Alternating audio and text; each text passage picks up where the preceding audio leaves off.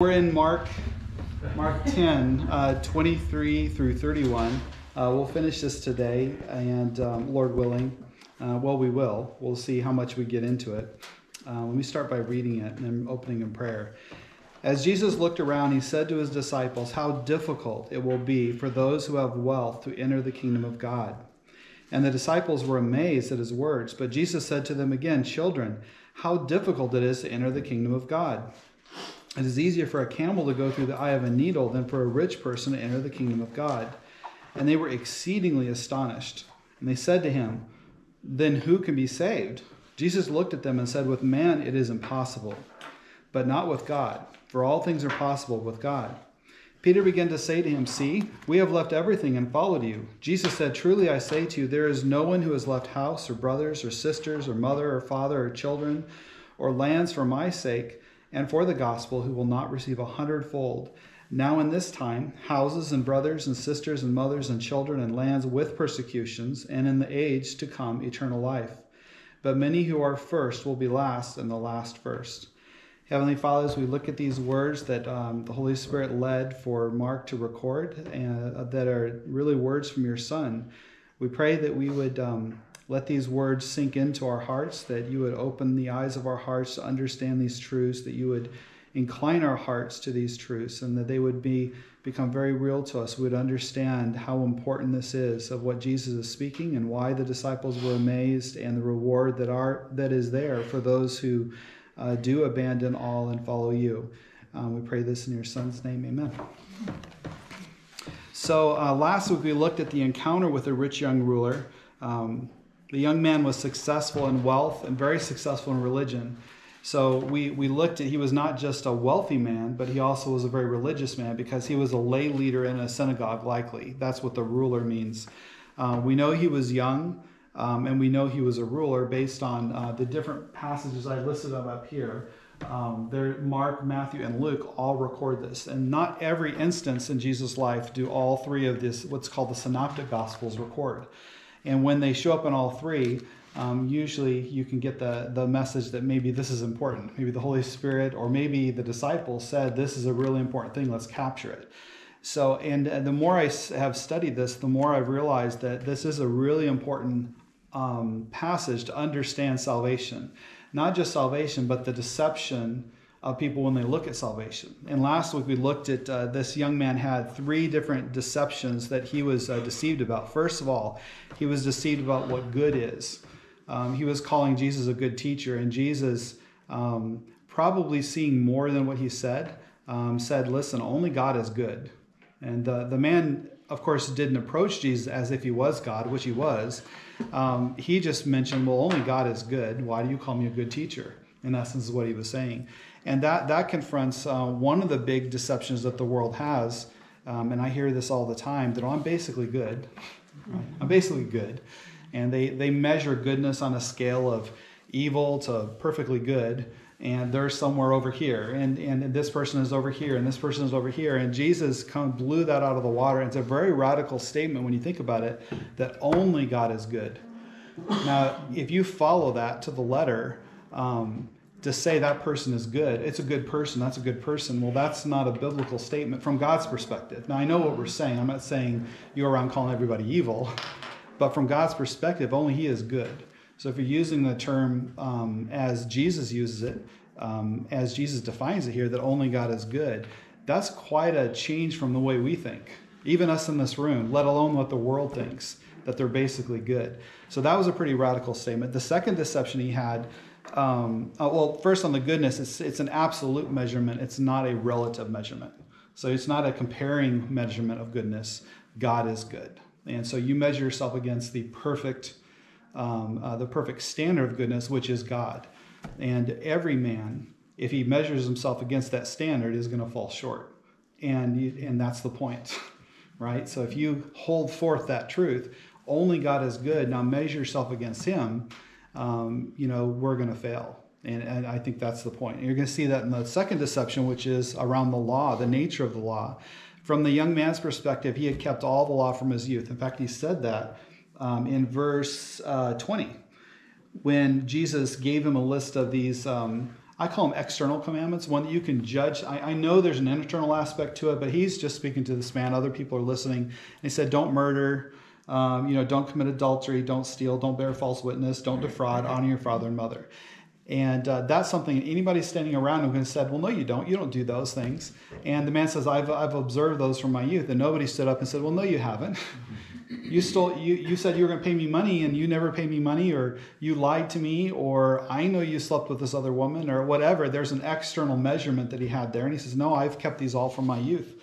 And we know from the teaching of the time that this was one of the paths towards eternal life. But as Gene mentioned last week, this man probably saw that there was something missing. So he had all the religious teaching to follow, but there was something missing. And that's the reason why he ran to Jesus. He fell down on his knees and he said, good teacher, what must I do to get eternal life? There's something missing. For him to do that to Jesus near the end of Jesus' ministry, and Jesus is on the way to Jerusalem, which is, before going to the cross.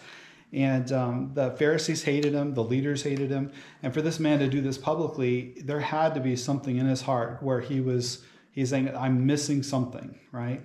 But he's saying, I've kept this law from my youth. And their teaching said that if you keep the law, then God is happy with you. And that's one of the reasons why he might let you into heaven, was the teaching the rabbis had.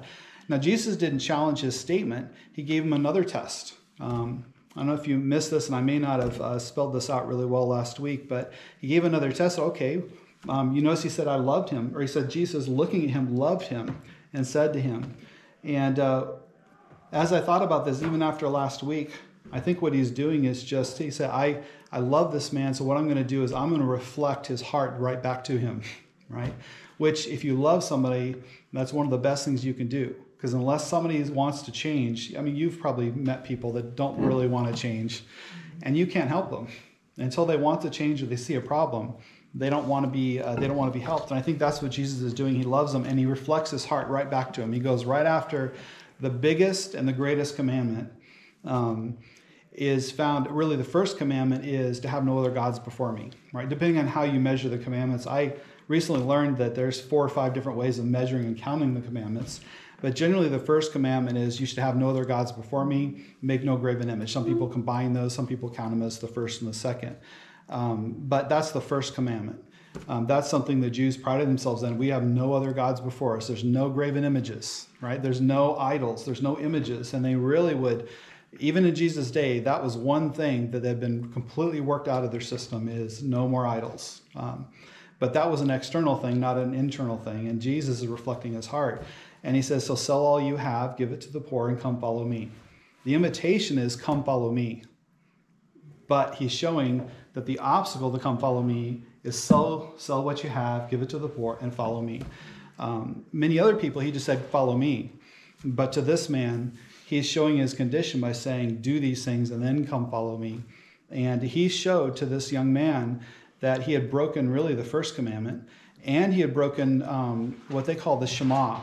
So you know that there's this, if you see an Orthodox Jew to this day, what are the things that stand out about a Jewish person that's very Orthodox? What do you see right away that identifies them as something on the head, but something that the phylacteries, can you describe what that is? Like a box strapped to their forehead that has that Shema inside. Yeah, that has the Shema in it.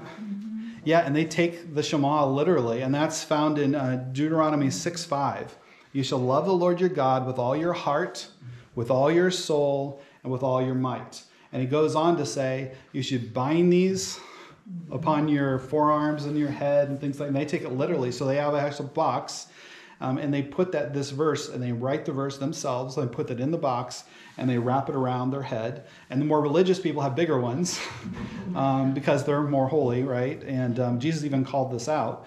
But he says you make your phylacteries wide and big so everybody can see how spiritual you are. And if you go into any Orthodox Jewish house, right to the left when you walk in, there is this verse. There's always in this verse. And I believe any door you come in to the left, there's supposed to be this verse. So anyway, I might be the right. I can't remember what it is, but it's supposed to be, there's a very specific spot. But he broke this. There was something that he loved more than God, right? That was his wealth.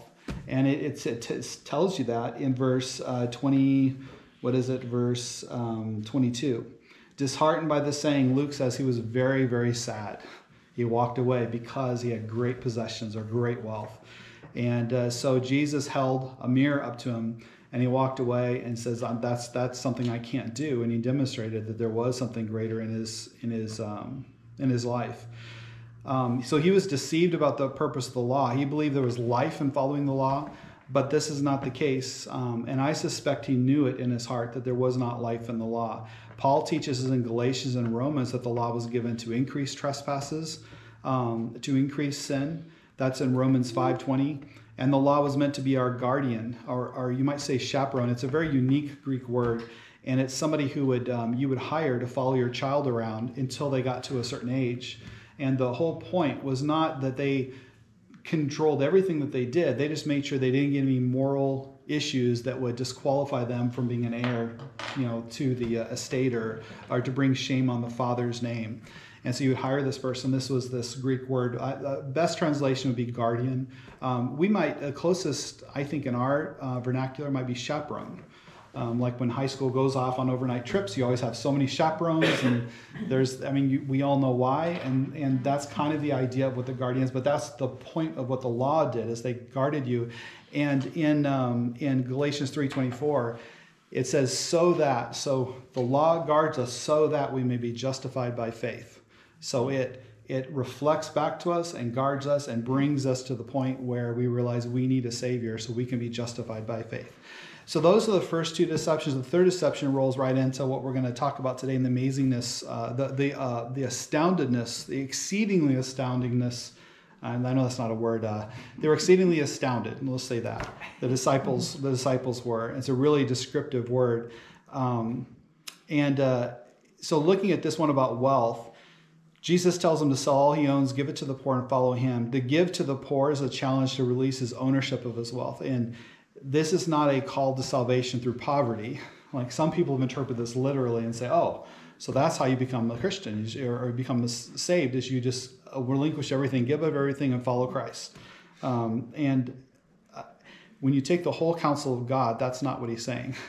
I think what he's saying is like the parables of the pearl of great price. To get the pearl of great price, what did the man do? Sold everything to buy the pearl of great price. What about the treasure in the field? He sold all that he had, bought the field, so he had the treasure. I think it's a willingness that something is more important. I'm willing to give this up because this is more important. Mm-hmm. I was going to say, at the shop I work at, there's a house that's had a renter before. And I remember him being pretty extremist, but I remember him shaming me because I had a car payment. Yes. Yeah, he shamed me. It's like, you're not supposed to have any debt.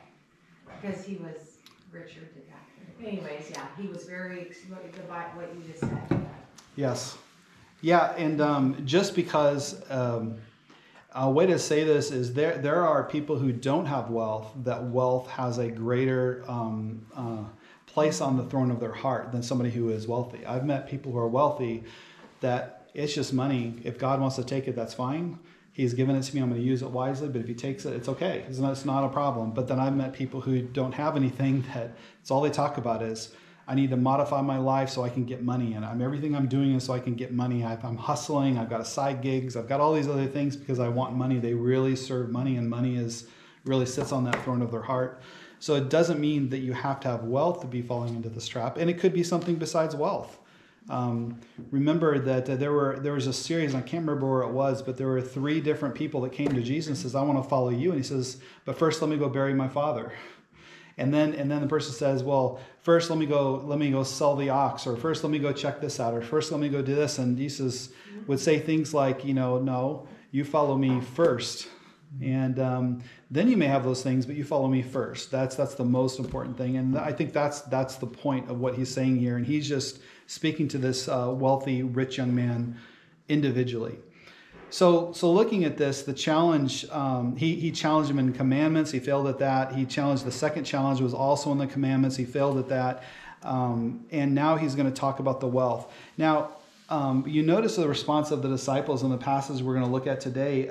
They were astounded or amazed. And I think to understand that, you have to understand a little bit about the Jewish understanding of wealth. It was different than ours in our culture. their understanding of wealth is really found in Scripture. I think it's a misinterpretation of Scripture, or it's putting something there that isn't there.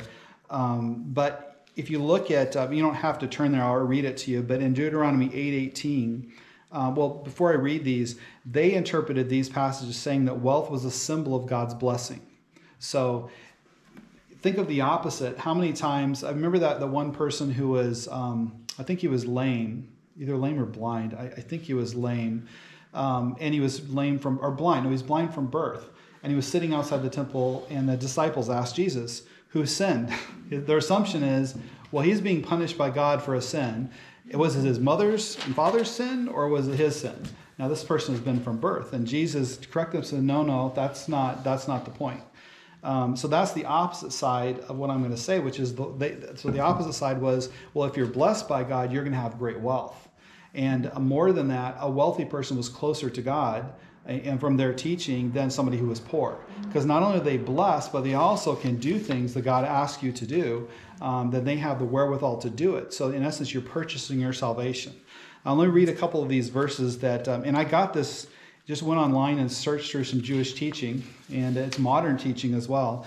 But Deuteronomy 8:18, you shall remember the Lord your God, for it is he who gives you power to get wealth, that he may confirm his covenant that he swore to your fathers as it is this day. So they take God has the power to give wealth, and he does this to confirm the covenant. In other words, they read into that. So therefore, somebody who has wealth is blessed by God. God's happy with them. They're doing the right thing. Therefore, they're blessed by God. 1 Samuel 2:7, the Lord makes poor and makes rich. He brings low and he exalts. So again, they see that God is the one who's in control of who is poor and who is rich, who is, what was the second thing? He brings low and he exalts. So not only is this rich young ruler been exalted, blessed by God into that position, he's also been blessed by God with wealth. So from the disciples' understanding from that cultural teaching, this person is blessed, this rich young ruler is blessed by God. And so certainly someone who's blessed by God is closer to eternal life than somebody who is not. Do you see the logic here?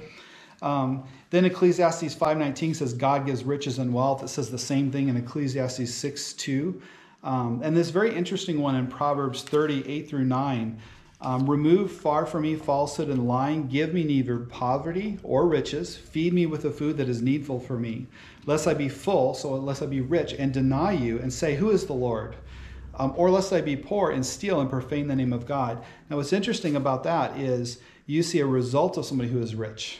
He's praying to God, don't give me too much and don't give me too little. Because if I have too much, I might say, well, who is God? I don't need you. Right? We understand that. And I might be poor and I might steal and I might profane your name. And in some versions, it actually interprets that as take God's name in vain. We a lot of times think of take God's name in vain as swearing.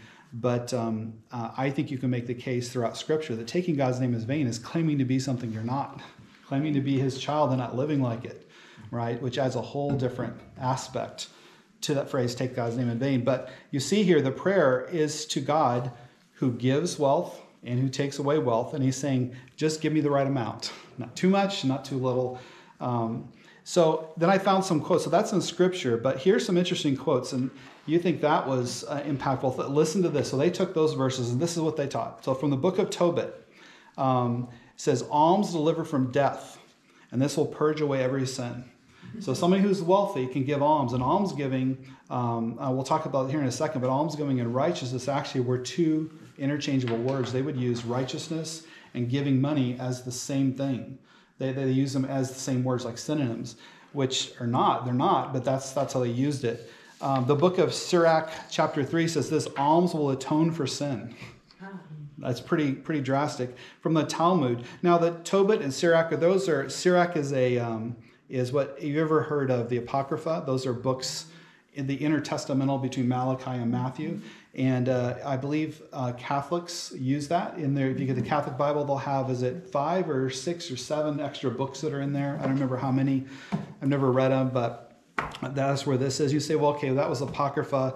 Well, here's the Talmud. The Talmud was the central text for mainstream Judaism. So this is where you would say, how do I become a good Jew? How do I live righteously? This is what it said.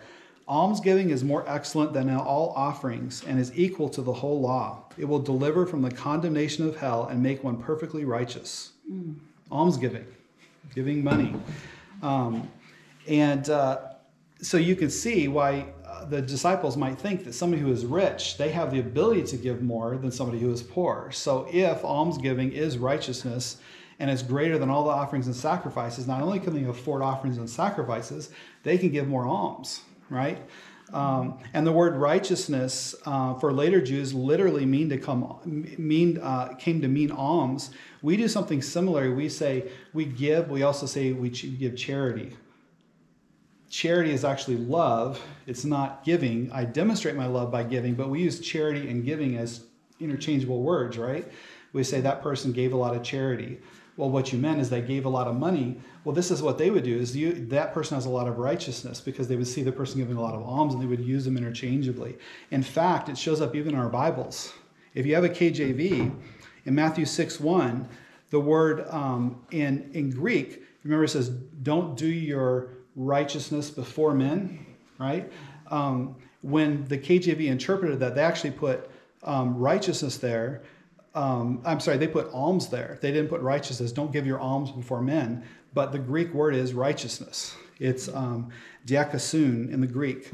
The translators use alms in its place. So they kind of pulled in this Jewish idea that alms and righteousness are the same thing. But in the Greek, what Jesus said is don't do your righteousness before men, but they put alms before men. Don't give before men. And it's a really interesting thing that showed up even in our Christian Bible. So why spend so much time on this? I think it helps this passage. I'm spending a lot of time here because the passage falls into place when you understand where the disciples were coming from. And so you take all this teaching, what Scripture says, and they wrongly interpret it, but what it said, what their leaders said, and then you get an understanding of what the culture saw when they saw a rich person, especially a rich and religious person. Both of those together, they would be seen as somebody that's closer to God. The world sees this too. They look at somebody doing what the world interprets as holy, and they say, well, that person's really close to God. Or I show that person a lot more respect. Even though they may not have any respect for religion or whatever, they can look at somebody and say, that person's holy when you show a little respect there, right? This to the disciples, I believe the disciples were believers at this point. The great confession of Peter is behind them. And I think he spoke for the disciples. I think they believed that Jesus Christ was the Son of the living God, that he was the Messiah. But they carried a lot of this cultural baggage. And here they are, and Jesus is taking the time to correct them. That's why I think he repeats this 3 different times. So I think it helps us understand what he's saying. And so Jesus is, as always, masterfully showing that man not only breaks all the laws of God, he's saying it is not possible to save himself. And as a condition of total helplessness to get eternal life. All of this with that one question. And unless you see this cultural background, though, it's easy to miss the weight of this conversation, the impact that it had on the disciples. And so this issue, that's why it shows up in 3 different synoptic gospels. It's a really important issue. And when did remember I said that Jesus loved them and held up the mirror. I don't have time to go into this, but if you want to jot down James 1:23 through 25, I think it's an explanation of what Jesus was doing to this man. He says he loved him and he shared with him. And in James, he says that the law is like a mirror. It reflects my heart back to me. And a wise person will actually take that to heart literally and walk away and remember what I learned. And a fool walks away and forgets what he looks like, right? And I think it's talking a spiritual condition here. So we ended last week by looking at an earlier passage in Mark 4 in the parables of the soils, that this rich young man was one of the soils. It was a thorny soil. And it says the cares of the world and the deceitfulness of riches and the desires for other things enter in and choke the word and it proves unfruitful. And I think that's an illustration of what happens. So now the disciples' lesson. All that introduction, but like I said, I think this will flow really quickly once you have that background. And this lesson that Jesus gives to the disciples, sometimes you can look at how somebody responds and understand what the person is saying, right? Many people say, well, Jesus never said that he was God. Well, it's interesting because many times the Pharisees and the leaders and the religious leaders wanted to kill him. Why? Because he claimed to be God. So you can look at the response and understand what Jesus is saying, in that situation. Here, you can look at the response of the disciples, understanding what he's saying. And I believe this lesson is on the impossibility of salvation and the riches that come from sacrifice. There's really two lessons here. You might say this is a lesson on spiritual wealth. So the impossibility of salvation, after the young man left disheartened, Jesus turned around, looked at his disciples, and made this astonishing statement. And when you carry what we just talked about into here, you have a little bit of understanding of why the disciples were astonished. How difficult it will be for those who have wealth to enter the kingdom. So in their minds, the person who was closest to entering the kingdom was a rich man, especially a religious rich man. And Jesus is saying that person, it's difficult. Difficult.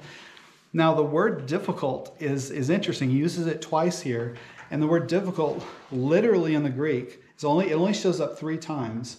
And in each one of these passages, when Jesus is saying it's the only time it shows up in Scripture, it literally means that trying to push something that's too big through a small hole. That's what it means in the Greek. Something that's too large to fit in a small place. In other words, it's an impossible thing to do. And I think that's very interesting because Jesus gives an illustration of pushing something too big through a small hole, right? A camel through an eye of a needle kind of thing. So he even uses a Greek word that emphasizes that, and that's the word that Jesus uses to describe salvation. It's impossible. You cannot push something too large through a small hole. And the word later on, he says the second time in verse 24 is how difficult. He actually uses another word, but it's related to the same word. And this is the only time it shows up in Scripture. And it means the same thing. It's related. It means something too big to fit through a small opening. So I've heard. Then he goes in and he explains it's like putting a camel through the eye of a needle. Now, when I was growing up, I heard lots of reasons why this wasn't impossible. It was just difficult, right? They're trying to match up with difficult. So they started, have anybody heard of the example of the needle gate? In sermons and stuff, you ever heard of this phrase? Well, there was a needle gate and a camel had to kneel down. You'd take up all the baggage and you could kind of push him through this gate, but it was really difficult. There is no archaeological evidence for any needle gate in writing. We trace it back to around the 11th century. Some monks wrote this and they're trying to explain it away, and it showed up in Aquinas's writings and stuff like that. But there's no evidence that it ever was a needle gate. Even if there was a needle gate, it doesn't make sense you would try to push a camel through it because 50 yards on either side, there's gates that normal animals would go through just fine. Why would you do that? It doesn't make any sense. So, and besides, it doesn't fit the example he's given. Plus, on top of that, there was writing by the rabbis, and they use this phrase all the time, and it was used always to describe something that's impossible to do, like a leopard changing its spots. Those are the examples that they give. You can't do it. It's impossible. So I really think he's talking about a literal needle and a literal camel. And this is a very Jewish, we don't see the humor in there, but humor to them, how different cultures have different humor, ways of laughing at things and thinking things are funny. This actually is sort of is a joke. And the Jews play on words and words that sounded very close together. That was sort of their offhanded kind of sarcastic, joking kind of manner to prove a point. And I think that's what Jesus is doing. Hey, it's like putting a camel through an eye of a needle. And you told that to a little child, they'd laugh and go, that's not possible. And exactly. It's impossible. And you see their conclusion, or their response. First in 10:24, they were amazed and astonished. In 10:24, that verse 24, that word for astonished is thambeo, which is described as dumbfounded to the point of being emotionally stalled. It's like, you could just picture it, right? A cartoon, like what? And when I was growing up, the cartoons, the jaw would drop to the floor and their eyes would bug out, and they're like, what? What are you talking about? Yes. And then in 26, exceedingly astonished, different word, ekpleso, which described as struck out of one's senses, or it could be to strike somebody with a panic. And think about if you thought that was the way to salvation. Now, well, who in the world can be saved? If nobody can be saved, what am I going to do? You see this astonishment, this panic, and the response echoes the proper understanding. Well, then who can be saved? So the rich, according to the teaching of the day, were so close to God, as evidenced by their wealth. And if wealth could increase the amount of works, they could do so. And if they couldn't enter the kingdom of God, then who could? If they were poor, how and what hope did they possibly have? So what would you have said as a disciple? So I was thinking, what would I have said? Peter, I think, came to the right conclusion. We'll see in the second part of this. He goes, well, we have given up all. And that's exactly. The disciples that's talking to Jesus, that Jesus is teaching, stand in direct contrast against the rich young ruler, right? Because Jesus said, follow me. And what did they do? They followed him. Could Matthew go back to collecting taxes? No. Peter and John probably couldn't just jump right into where they were. They had left all. They left, houses and lands and whatever it was. They know and Jesus knew, but they had given up. So I think Peter ended up with the right answer. But the tension here is important to see because the resolution is really gloriously merciful.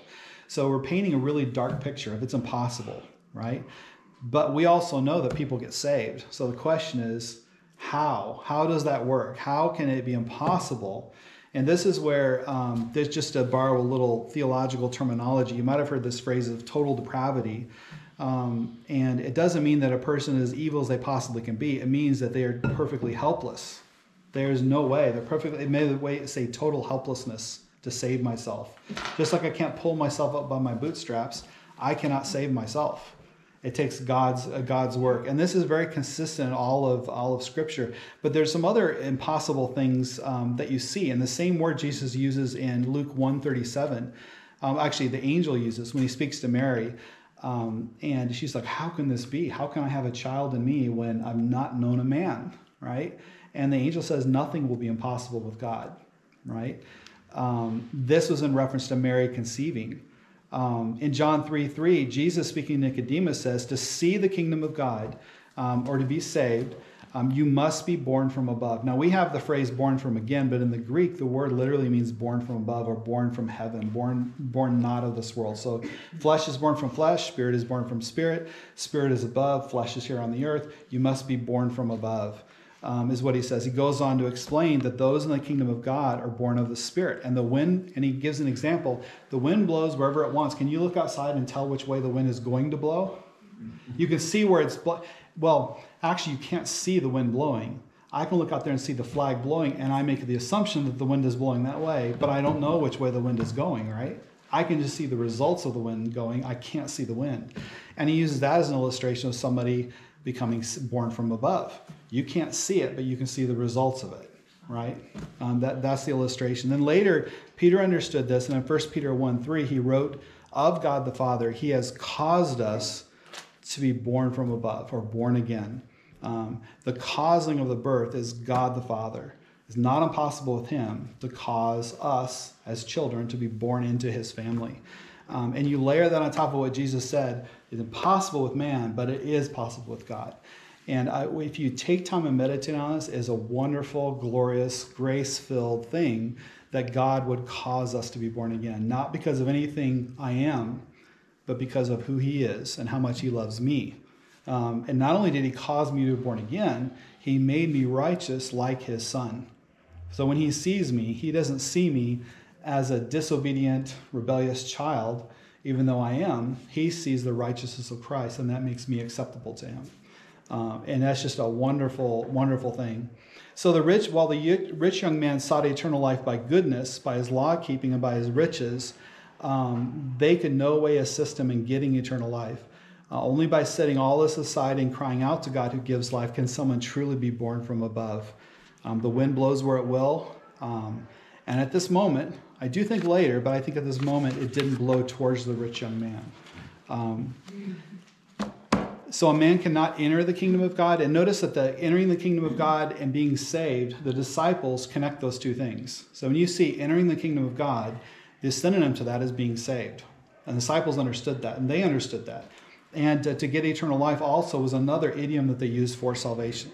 We say things like born again, saved, accepting Christ as our Savior, things like that. To them, their idioms were getting eternal life, entering the kingdom of God, those kinds of things, entering the kingdom. Those were synonyms for salvation. So a question arises for the current sinner. If you know somebody who isn't saved, what are we going to say to a sinner who hasn't been born from above? And taking what I learned here, I just wrote as if I was writing, and I've done this a few times with people who aren't a believer. But I would say it this way: Dear sinner, are you at the point where you are done with being a sinner and want to enter the kingdom of God? Are you willing to leave behind all that you are? I said willing, right? Are you willing to leave behind all that you are, all that you have done, and all that you possess, and follow Jesus? If so, then cry out to God and ask him to be gracious to you, to save you, because it is he who does the work of saving. The great question is this: are you willing? If so, cry out to God right now with a willing heart. You know, that's the call that you see Jesus give to this rich young man, and it's really what he's teaching the disciples. So wrapping up here on the last few minutes, the disciples' spiritual wealth. This also is really a beautiful picture. Peter spoke up and pointed out that they had left everything and followed Jesus. Well, what about us? You know, this is a very Peterish thing to say. Well, what about us? Look, we've left everything and followed you, and we give Peter a hard time, but honestly, he was just saying what was in the hearts of most of the disciples. He was speaking for them. In fact, I can totally see them say, hey, ask Jesus this. And Peter was like, okay, I'll ask him, you know. And so we always say he has a foot-shaped mouth, you know. But yeah, I think he was also a spokesman for the disciples. And he said, hey, look, we've left, well, what does he say? See, we have left everything. See how he's speaking for everybody, right? We've left everything. Jesus tells them they have great reward. 100-fold is what he says. And that is, I mean, just think of the wealth that God has granted you on this earth. And in the whole world, comparatively, we are extremely wealthy from most of the world. And imagine getting 100 times that, 100 times that. You have a house, imagine 100 houses. You have a retirement, imagine 100 times what you have in your retirement. Whatever it is, 100-fold. You have 2 parents, right? What about having 200? I mean, are you blessed by your parents and your mom? How about having 100 more like her? I mean, it's just amazing to think about it. And Jesus gives 3 ages that they receive the blessing. In Mark, it only shows 2, but in Matthew, he actually adds another one, which is really cool as well. But first of all, the first age, in this church age, the disciples had left father and mothers, sisters and brothers, but their family would be even greater. And you say, well, how would their family get greater? Well, their earthly family, they had left, but the church family they had gained. Now, they probably didn't see it as a church family, but just imagine how fast the church grew after Jesus was gone. In their lifetimes, in the disciples' lifetimes, how many mothers and fathers, brothers and sisters would they gain? They left a couple, and they gained thousands, right? There were, 3,000 people that were saved in one of Peter's first sermons? Right? There's 3,000 people he didn't have before that were fellow brothers and sisters. And I don't know if you've had a really close relationship with people at church, but those are eternal relationships. They never end. I mean, if everyone here is a believer, I'm going to know Vicky 1 trillion years from now. She's going to have to deal with me. Right? I mean, think about that. These are relationships that last forever, that will never be gone. Think how much greater that is than a family where your brother and sister may die and you may never see them again, right? The greatness of that. And notice that he fits in, it stood out to me. I wish he wouldn't put that in there, but it's true. In verse 30, with persecutions. Yes. So in the church age, you're going to have a greater family, but you're also going to have persecutions. And he calls that, and he puts that under the category of blessings. Mm-hmm. I'm not going to spend too much time on it, but think about that. How can persecutions be blessings? They are, but I want you to kind of think about that, look through Scripture, or at least think about it while you read through Scripture and see if you can't test that to see if that is the case elsewhere.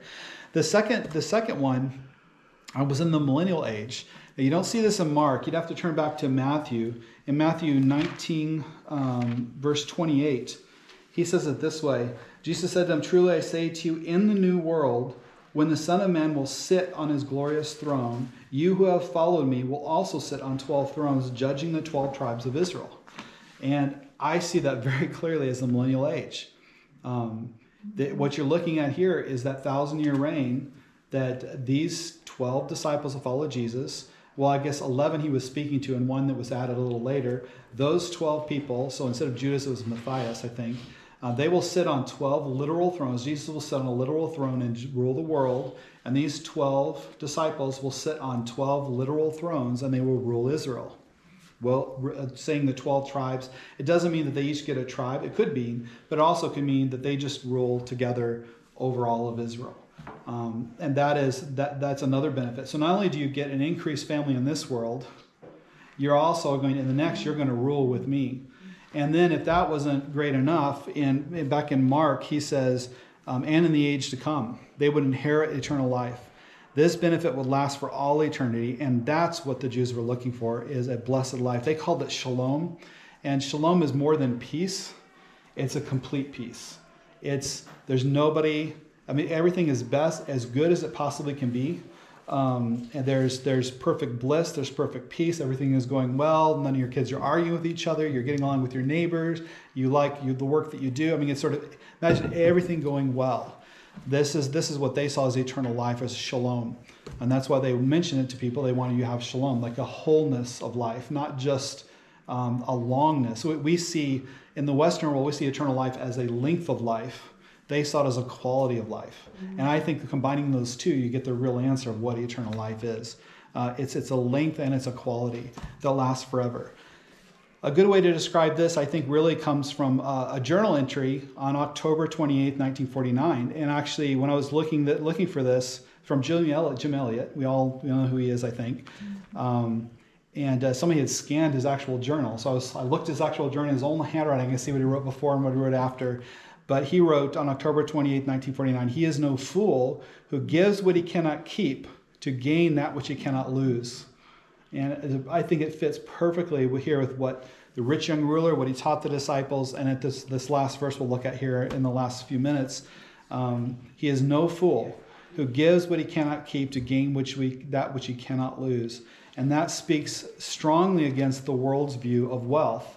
And it speaks strongly for how Jesus views spiritual wealth. It's not in the possessions that you have, really. It's the possessions that have you. No possessions should have you. It's okay to have possessions. There's many rich women who follow Jesus and contributed to his ministry. And you never see him make them sell everything and follow him. They just follow him, I think, because those possessions didn't have them.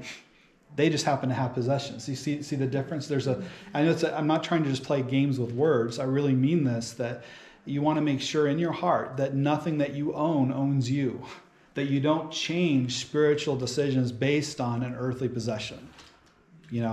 I need to do this. I don't need to go to church because I'm going to do this. Does that possession have a higher place than a spiritual place? What about your family? Would you rather see your spiritual family or rather do something? So you can ask those questions in your heart of hearts, but that's, I think, what Jesus is getting at here. Then the last, from the age to come, this last statement of Jesus in this passage, but many who are first will be last and the last first. Now, when I was a kid, a preacher's kid growing up, I had a lot of kids that would say this, if I was first in line, they would say, well, you should be last, right? And we would view a line like going this way, and somebody that's in the first would come to the back, and you kind of switch all this stuff, right? Think of it this way. Think of the line like this and just turning it sideways so we're all first. I think that's what he's talking about, that in salvation, this is talking about eternal life here. In eternal life, you notice he didn't talk about all the things that we know are coming in the next age. A new heaven, a new earth, all the riches and the wealth and all these things that we know that we see and we read in these different passages. He doesn't talk about that. He just says eternal life. And then he says the last will be first and the first will be last, right? I think what he's talking about here is very similar to the parable. Remember the laborers in the field? He came at the early part of the morning. He says, I'll pay you a denarius, a day's work, if you come out and work. So they came and started working, went back at noon. Hey, would you come work? I'll pay you a denarius. And they came in at like 4 o'clock and said, would you finish working? And so we came to pay. He on purpose paid the people who came last, and he paid them the same amount as the people at first. And remember, the people at first said, well, that's not fair. And he says, didn't I not tell you that I would pay you a denarius? Can I not do with my money what I want to do? And I think that's the picture of eternal life. There's the thief on the cross who served Jesus how long? An hour, maybe? 4 hours? He was in paradise, and then he was in heaven. Right? And he'll live forever, have eternal life. What about us who were saved when they were 4 years old and served their entire life, 80, 90 years? They get paid the same eternal life. The first will be last and the last will be first. So there's neither Jew nor Greek, slave nor free, man or woman, child or adult. God caused each of his children to be born from above. We are all born from the same Spirit, the same Father. We inherit the same righteousness of Jesus. We all have eternal life. So those who are last are first. Those who are first that are last. That's what I believe he's saying here. So we only have a couple more minutes before we close. Any comments or anything you'd like to jump in while I take a drink here? Our questioners aren't here, so I have to keep talking through. Usually I get a break and I answer a question. So yes. Just kidding. No, you were the only one that spoke up, so you got something else to share? Okay. What about you, Dennis? Sorry to relate though. That's fine. I'm copacetic. You're He's already- copacetic? Yeah, he's already mowed the lawn this morning and went to Home Depot. Wow. Man, I know. you've done way more than I have He this understated morning. me. I started mowing the lawn at 6 o'clock. I was mad And though. then she Too goes- early. Then I got done, she goes, the cops called, they're gonna arrest you. Too much noise early in the morning, woke up all the neighbors. We only have one neighbor on one side that's gone right now because they moved out, so I'm like, it's still pretty bad. It's like, embarrassed. Well, before you leave, Dennis, I got a funny story to tell you about that, but I don't want it to show up on YouTube. So let me pray. Heavenly Father, we thank you for these truths. We pray that in some small way you would use these truths to impact our thinking, our way of seeing salvation, that you would make us more accurate, more working in concert with how the Holy Spirit is convicting, how you work in people's hearts. We pray that you would just give us eyes to see people the way you see them. I'll cause us to align that this plan of salvation, this call to salvation with you. We pray that we would this week present this gospel to at least one person, and let them know: Are you ready? Are you ready to give up? Are you willing to give up all you have and cry out to God? And He is the one who is mighty to save. I pray that this would all work for the glory of your great Son. We pray this in your Son's name. Amen.